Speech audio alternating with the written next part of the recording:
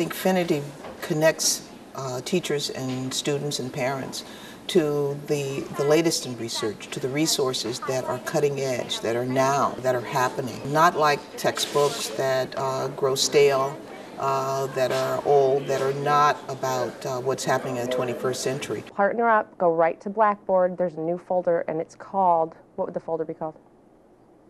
What do you think? Ancient China. Thinkfinity provides time for teachers. When I ask teachers, what can I do as an administrator to support you, it's always, we need more time. We need more time to do things.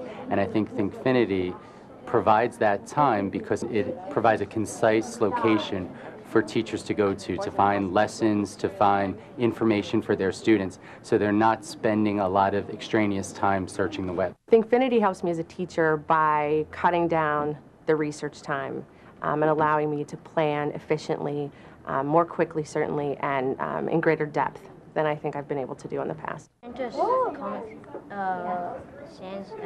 I know how our kids learn, and because our kids have iPods, and because our kids have cell phones, and because our kids have Xboxes, they need to be interacting with their learning. To just simply listen to someone and standing in front of them the entire time, they're not really engaged. It's fun because you get to learn in a different way than you usually do just working on paper, which is like writing, and it kind of hurts your fingers a little bit when you do a lot of writing. This is about teachers and providing them with the resources that they need. This is about students and helping them to achieve at the critical levels in their school experience. And this is about parents and providing them with resources that they need to be able to complement what's going on in the classroom.